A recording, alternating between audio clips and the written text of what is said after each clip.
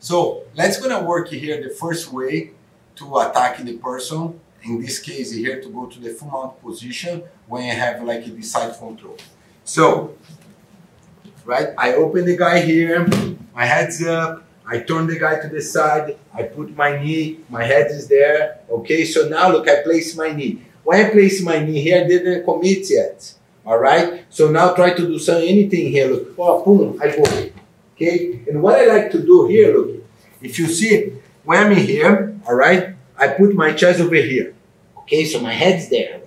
So now look, I'm gonna put my knee, and my head's not here, right? Because if I do this, now he flipped me that way, okay? So I need to come in here. Now look, from here, palm to palm, I kind of like open. You see my shoulder here. I even flatten him out even more. So now I touch my knee on the mat, and then my foot goes.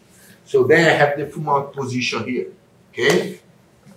So this, I like it too, because when I put the knee here, I kind of like control the person. You see, I don't commit. You see, I have like an angle here, all right? I mean, a good angle to control him. But also, I'm not here putting too much pressure. I'm just feeling here, okay? So now I'm mobile, okay? So every time you put too much pressure on here, you lock yourself. So you need to be mobile. Sometimes from here, look, I can start to attack the arm lock here, okay? Because I'm in a position to attack with just my knee here, okay?